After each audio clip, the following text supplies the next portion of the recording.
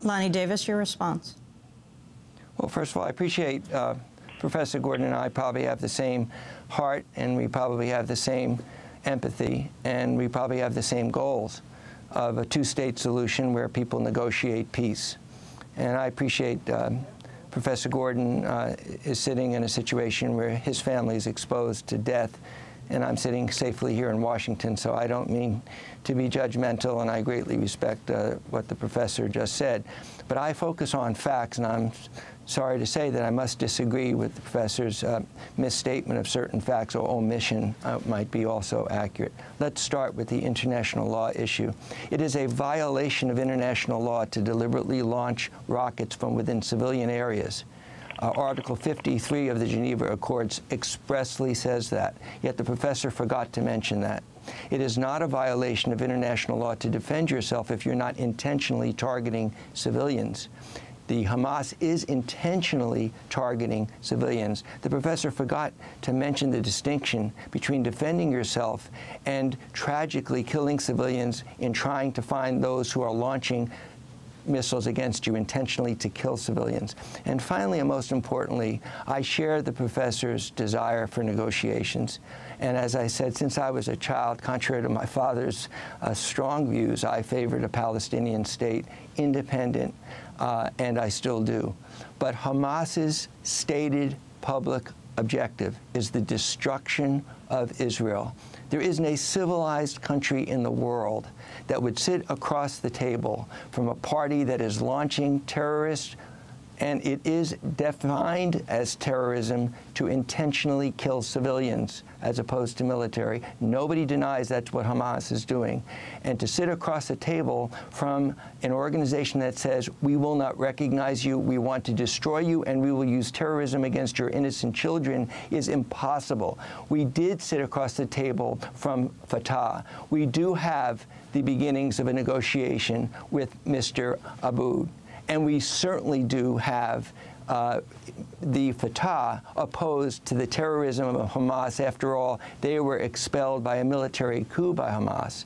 So all of the issues that I believe the professor and I have in common, we should at least agree on basic facts, and the overwhelming one that I don't think the professor would deny is Hamas's aim is terrorism to kill innocent civilians, and its objective is the destruction of Israel, not the recognition of Israel, not two states that can live side by side in peace. Professor Neve Gordon. The problem is yes, intentions are important, but the facts are more important.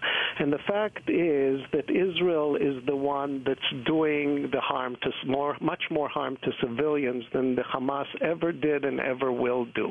Israel has killed in the past 2 weeks 275 children, and not Hamas, regardless of the intentions. You mentioned the school. Israel's dealing with a propaganda war. Israel is the one that disseminated a video of Hamas shooting rockets from a school, a video that's almost 2 years old, claiming that the video was taken a day or two earlier. So Israel is in a propaganda war. Yes, the Hamas is fighting out from a civilian population, but Israel has the choice whether it's going to bomb the civilian population or not, and it is intentionally deciding to bomb the civilian population. So in terms of intentionality and bombing areas where there are civilians, Israel's acting like a state terrorist. So if your definition of terrorism doesn't take into account the identity of the actor, and state actors can also be terrorists, then when you bomb a school and when you bomb a university and when you bomb neighborhoods and you're killing much more civilians than militants, then you're doing something that is an act of terror. And I have a problem. I think my views are pro-Israelis. I would like to see Israel existing in the Middle East 60 years down the line, and not only the first 60 years.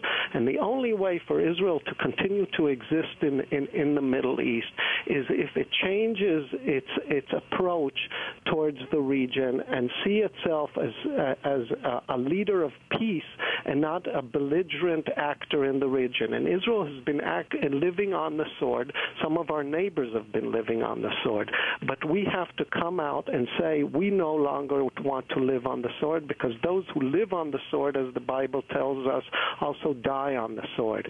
We have to come out and say we are willing to talk with our enemies, even with people that say that they do not believe in the existence of Israel. The PLO, you mentioned Fatah, the PLO said that they do not believe in the existence of Israel for many years, and ultimately we sat down and talked with them, and they are now considered our Palestinian partner. I believe that if there's a pragmatic side, a strong pragmatic wing in Hamas, that if we start negotiation with them over the years, these people will also agree to the existence of Israel and be willing to live side by side with us. If we do not talk with them, if we continue this cycle of violence, ultimately Israel will be destroyed, because ultimately the technological edge that we have over our neighbors will not be meaningful. So we have to change our approach. We have to be by changing our approach, we're actually pro-Israeli. We say we want to see Israel 100 years from now. And the only way we'll see Israel exist 100 years from now is if Israel makes peace with Syria, with Lebanon, and with the Palestinian people. Professor Neve Gordon and Lanny Davis, we're going to break, then come back. Then we will be joined by Congressmember Dennis Kucinich, speaking to us from Cleveland, one of 5 Congress members to vote against the resolution in support of Israel. And then we'll be speaking with Jewish women who are standing up to the Israeli invasion of Gaza. One in Toronto, one here in New York. A major protest is planned today outside the Israeli consulate at 5 in the afternoon. Lanny Davis is former attorney, former special counsel to President Clinton. He is currently an attorney, and he's a senior advisor and spokesperson for the Israel Project. Neve Gordon is in Beersheba, in Israel, chair of the Department of Politics and Government at Ben-Gurion University of the Negev. Stay with us.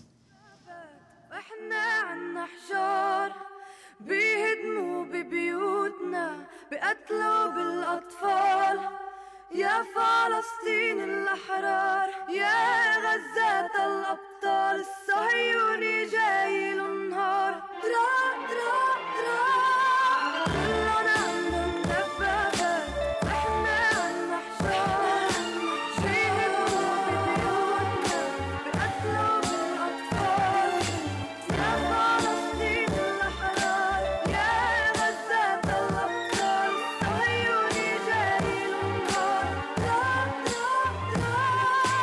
ارجع على بلدك كأنك ذكي بقى سلك ذنبك مش حيالله حكي ايوه انت مفكر انه سلاح بتخوفني على القليل اعمل شي قبل ما تصير تحكي عامل حالك قبضاي وانت واقف وراي خلص منك مثل شربة المي بفضي لك عقلاتك وبدير انه مصفاي خلتني ببعض وبشبن مثل شاي صدقني مثل ما كنا نرمي حجارة برمي كلامي وكلامي سكارة انا جبارة ما بخافش من اطلاق النار Democracy Now!, democracynow.org, The War and Peace Report. I'm Amy Goodman. Our guests are attorney Lanny Davis, senior advisor spokesperson for the Israel Project in Washington, D.C., and Professor Neve Gordon, chair of the Department of Politics and Government, Ben-Gurion University of the Negev, in Israel, author of Israel's Occupation. I want to talk about why Israel invaded at this point. What is your understanding of this? They said Hamas broke the ceasefire. Professor Gordon, is that the reason you feel that this happened? Hamas did launch an incredible amount of rockets at the end of the ceasefire. Israel actually is the first actor that broke the ceasefire on November 1st when it attacked in the Gaza, November 4th when it attacked in the Gaza Strip.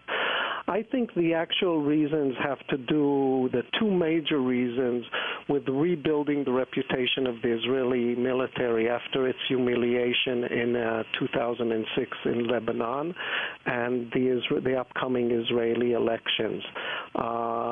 both Labor and Kadima, the two out of the three major parties, were behind in the polls against Bibi Netanyahu's Likud, who was blaming them of being soft on the Palestinians.